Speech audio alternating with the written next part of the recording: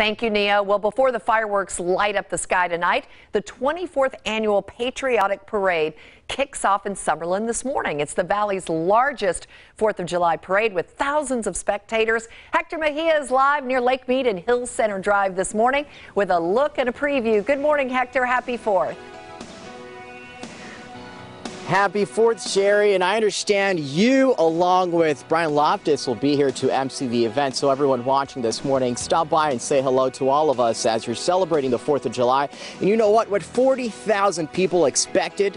Some seats are already up. There's a tent just down the street here, right where things start, and the floats are starting to line up. We've seen different floats from the Hulk to the Black Panther to Hamilton just down the street. But as we make our way down here, if you thought Santa was taking a break, he's not, because he will have a police escort this morning. Joining me live, a spectator who's also here to take pictures of Santa this morning. Doug, what's that all about? So Santa is going to be arriving here around 7:30 or so. And he's going to have a police escort, and it's going to be really exciting. He's going to be dressed as a patriotic Santa. What's the link here between 4th of July and Santa Claus?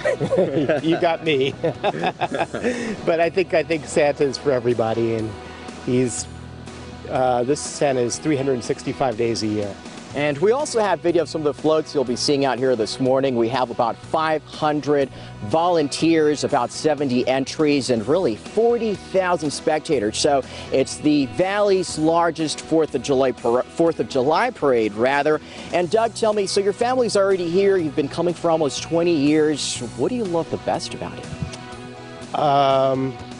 It feels like a Macy's Day Parade in Las Vegas. It feels like a real parade. It's not, a small parade. It's a really large parade. And the thousands of people that are going to be here is indicative of that. Large balloons as well, too, right? Oh, yeah, it's amazing. Some of the video that I've shot over the years is just, mind-blowing for me. It's a lot of fun.